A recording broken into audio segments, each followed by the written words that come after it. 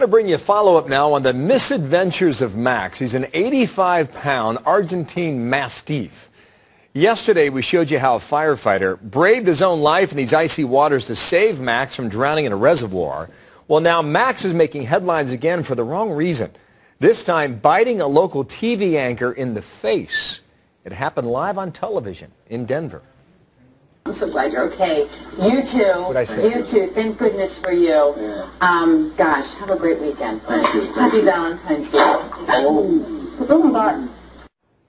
Now Max, his owner, and the firefighter who rescued him appearing on KUSA in Denver when the anchor Kyle Dyer got a little too close for comfort. She's had surgery. She's going to be okay. She's going to be off the air for a couple weeks before she comes back to work. Oh. Max is now in the custody of Denver Animal Control.